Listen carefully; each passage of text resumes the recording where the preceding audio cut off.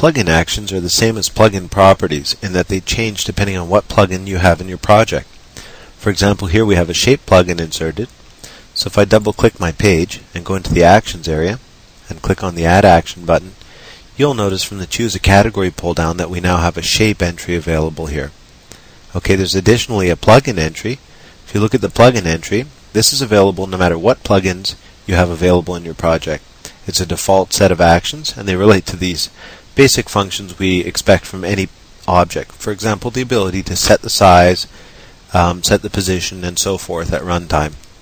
Okay, but what's more important is the shapes or the plugin specific actions, such as the shape actions here, which would allow us, in the case of a shape plugin here, to reset the type of shape, set the colors, set the fill mode, etc. at runtime.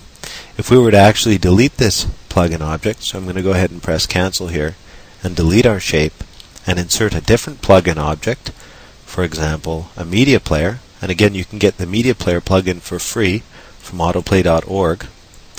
I'll press OK and I'll put it out here.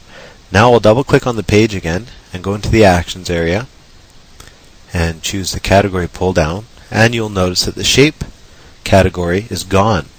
Now we have a media player category instead. And this is because I removed the shape plugin and I added the media player plugin. So basically what you can do is you can treat plugin objects just like you would native objects. When you insert them, you'll notice that a category shows up for that object here in the Action Wizard, and you can go through and work with the different actions for each plugin. Plugins are being added all the time, so actions are basically being created and customized for plugins as they're developed. So this is really great because the sky is the limit in terms of the type of power you can access from these plugins. If I go to the media player actions here, for example, you'll see there's a wide range of plugin actions for this plugin that allow you to control it and do a variety of things with it, the same as you would, say, with a video object. Okay, so I'm just going to press cancel to get out of here.